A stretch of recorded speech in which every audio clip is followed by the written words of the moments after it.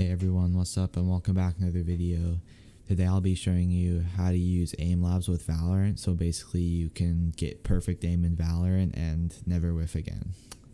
Let's get straight into the video. Right, so if you don't already have Aimlabs downloaded, go ahead and do that. It's free on the Steam store. As well as you'll have to have your Valorant senses written down for basically your main sense and your scoped sense. That's basically what you have to have written down. Your DPI is not important as long as you use the same DPI in Aimlabs and Valorant.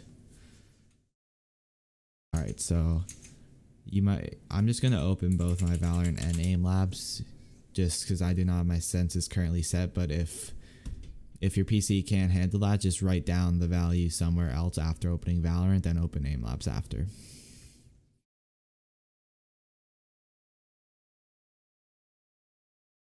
Alright, so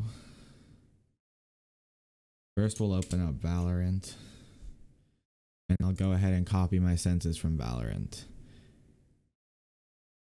So I'll just show you where the senses will be. So here, this is what you'd want to copy: your sensitivity aim and your scope sensitivity multiplier, and that's all you need. I already have mine set on my Aimlabs, so I'm going to skip copying those, but I'll show you where you would paste them in Aimlabs. So once you open up Aimlabs and you have your Valorant senses ready to put in here, you go down to settings and then you'll go over to controls. And here you can see you can select a ton of different games. You're going to want to find Valorant. It's probably far down, but you'll get there, and then it'll already have like the conversions done, and all you have to do is put in 0.4 or whatever your sense was. As well as make sure to set your FOV to 103 because that's what Valorant FOV is. And if it's different, it can mess with like the feel of the game and make the sensitivity feel off. And then you can edit your aim down sight sensitivity down here. I don't really train my ADS sensitivity, so I'm not sure what Valorant's FOV is for aim down sights, but I just left it as this. I don't really scope in Aimlabs at all anyways.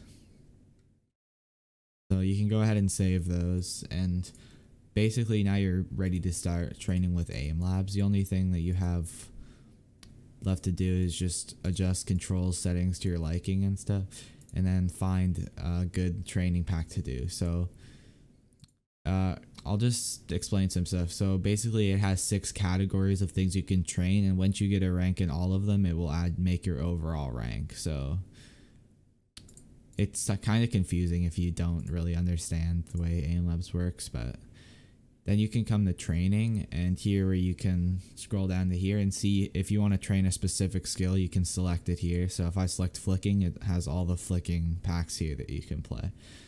You can also like favorite things and create your own playlist. So I have some playlists here already that Valorant has, but you can create your own playlist, go to custom. It has a lot of features. You can create your own weapons and stuff, but oh, actually one more thing before I get into that. I recommend changing this setting here.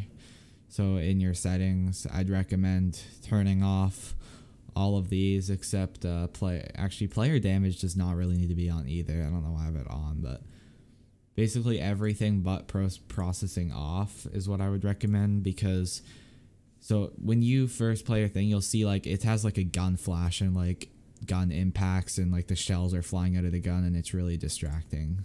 I'll show a picture on screen of what I mean. And that could get really annoying to be using while playing. Anyways though, thanks for watching the video. Peace.